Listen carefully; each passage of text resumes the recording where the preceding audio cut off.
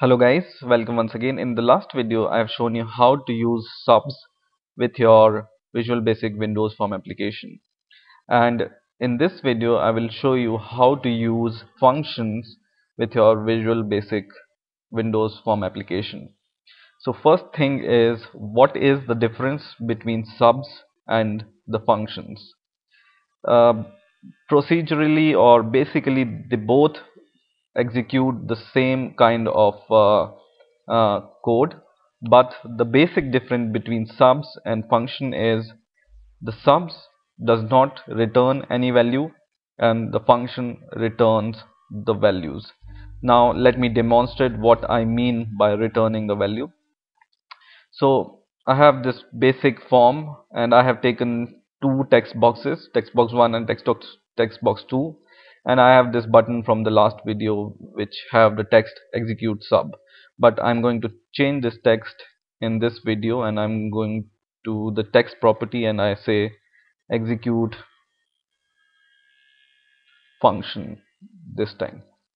Okay, now I'm going to double click this button, and in the last video we have seen how to execute a sub with the help of this button click event, and this was the procedure which we have created, which was the sub procedure. In this video also we will create a add procedure but with the function procedure.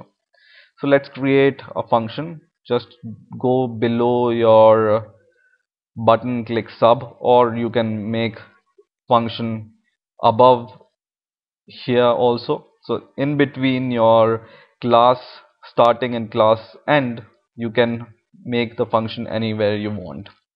Okay, so let me start by creating a function. So I will say private, and then I will use the notation function, and I will give the name of the function, which is add function this time, and I will just give the bracket and press enter, and you see here it will automatically creates this end function code for you. Now it also takes, so I have told you that the basic difference between sub and the function is that it returns a value.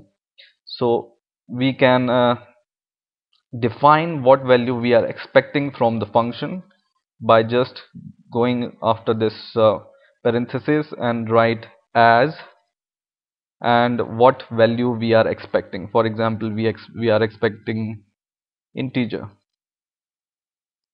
Okay, so we can define here what return value we are expecting from the sub. Okay, and we can pass the parameter to these functions, as we can pass the parameters, as we have seen last time that we can pass the parameter in these brackets in the subs. So I'll just copy it and paste those two values, which is by value a, which is a name of by value as integer, and by val b as integer. Okay, and we will just copy the last code, which what was it was doing is it was taking a and b and adding those two integers and put it into this sum integer. Okay, but now the difference here occurs between function and sub, that we return. So we write return and we will say sum, which is the integer, right? So we already defined here that we are going to return integer here, so we are going to return sum, which is an integer, right? And now I will delete this sub, which was already there in the button click event. Once again I come to the button click event, and this time I'm going to call a function called add function. But first of all, let me create the variable called dim result as integer. Okay, and why I have created this? Because I will store my value which is returned by this function in this variable. So I will write result is equal to, and I will call this add function from here. So I will write add function which appears here automatically, and I will pass my values here. So I will pass the values from the text boxes which I have, right? So I have text box 1 and text box 2. You can see the name from here, the name of the text boxes, and I will write here text box 1 dot text comma text box 2 dot text. Okay, so what I'm doing is whatever I will enter in these text boxes, what it will do is it will add those two values. So I'm passing these two values from here to the function. It will add two values and place it in this sum variable, and it will return this sum as a function, and this return value we are catching it in this integer variable, right? Okay, now I want to show the message which contains the result. So I will write message box dot show, and I will say double quotes the result